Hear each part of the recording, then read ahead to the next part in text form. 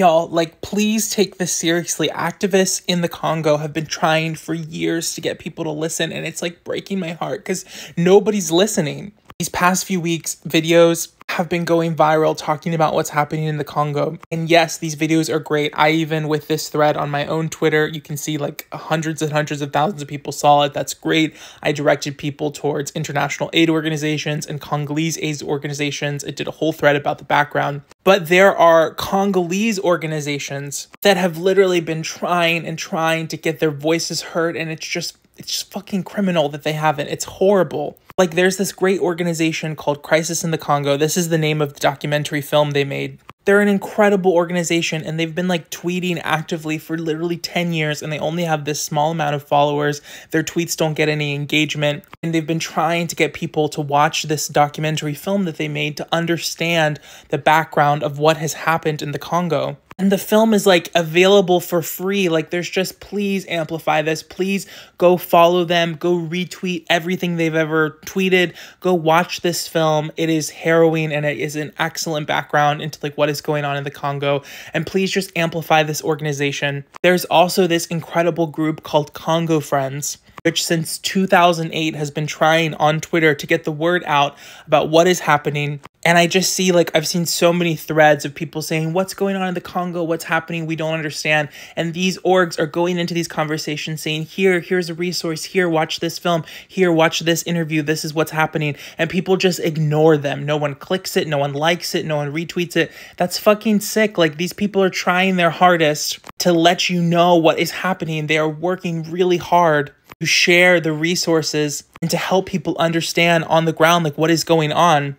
And it's just breaking my heart how few people have seen this film. This film has been available for free on YouTube for over 10 years. I mean, videos about Palestine are getting millions and millions of views. And this has been online for like 15 years and it's only cracked 400,000 views.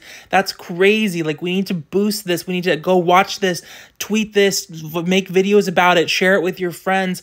Like, this is just so sad. Like, this is literally a silent genocide. These people, like, have been telling us, like, please help us. Like, this is what's happening. They're killing us. It's like breaking my heart because it's like, why aren't people listening? There are organizations and activists and people who are doing their best to write articles and do newscasts, and at great personal risk. Like, I was just reading the French translation of one of these threads, and someone was like, what we need is like how they do with Palestine, where it's like people on the ground. And this woman was writing like in French, because a lot of people in the Congo speak French, because it's like a colonized country, you guys. And she was like, it's not that easy. Like, people can't just like record their lives. Like, not that many people even have cell phones. Not that many people have access to social media. And people that do, like, are literally killed. Like, people are targeted by the government and by the M23 militia group.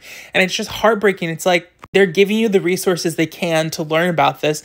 And why can't we just respect that, learn from what they're sharing, and advocate for them? It's literally these US, France, these Western powers and these huge tech companies that are just like torturing these people.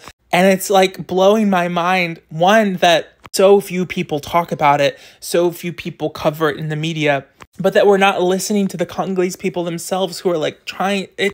It's just too fucking much. Like, the fucking least we can do is amplify every fucking thing that they're putting out, like watching their documentaries, like sharing it with people we know, making videos about it. Like, that's the very least we can do when we literally with blood money are buying iPhones that are made from like their people's slavery. It seriously is breaking my heart. Please, like, continue to like amplify any videos of people talking about it, because awareness is super, super big. Like, I'm not trying to denigrate that. I myself am going to keep doing that, because I think that you should meet people in whatever connection point that you can find them. So like, if people are following a celebrity and a celebrity is talking about Congo, make sure you share that video nonstop, because like, whatever is going to get eyes on this, get attention on this.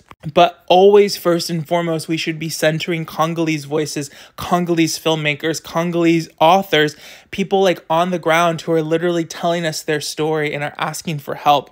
And it's so great how amazing you guys have been for Palestine, but it's just like, it's horrible, but like, that's not the only crisis happening in the world. And we have to hold more space for our heart for other crises going on around the world. Like, I haven't even talked about Sudan yet. Like, there's so much shit going on in this world. And like, we have to, as free people, continue advocating for all of the people who are currently facing oppression, especially at the hands of like our own government. It's not like, oh my gosh, there's like, you know, obviously conflicts in every country around the world, but it's like, this is like our government that's doing this. We can't, like, this is literally like the United States' fault.